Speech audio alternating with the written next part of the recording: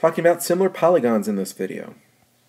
Similar polygons are very similar to similar triangles in the fact that they're going to be the same shape but not necessarily the same size in comparison to one another. So what you need to do is look for corresponding parts in addition to corresponding angles.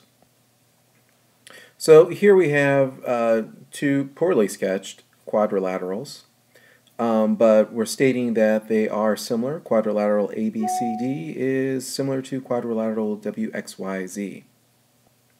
So that means that side AB is going to correspond with side WX, CD will correspond with side YZ, BC will correspond with XY, and DA will correspond with ZW. And here I've color-coded them just to make it a little bit easier to see. This is something you may want to do when you're doing your problems in class, but certainly not necessary. So here I filled in some information on these quadrilaterals, various lengths and measurements. And what you need to do when you're solving these problems is twofold. One, they may want to know if, in fact, the two quadrilaterals are in proportion. And the way you do that is you pick corresponding parts to make a proportion. So here I've picked 0.8 and 1.5. I've made those my numerators, so the numerators will represent this polygon, and then the corresponding parts 1.2 and 2.25. I've made my denominator, and it's going to refer to this quadrilateral here. Now I could have easily put all of this information about this quadrilateral on one side of the equation, or one side of the proportion, and all my information about the other one on the other side of the proportion. So there are definitely several different ways you can set these up. Okay, the way you go about determining whether they are in fact proportion or not is you cross multiply.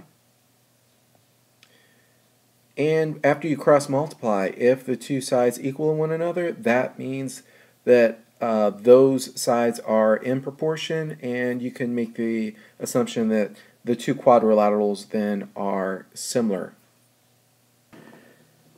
Now another thing you may have to do is determine the length of a missing side. Here I've replaced the value or distance for that side with a variable.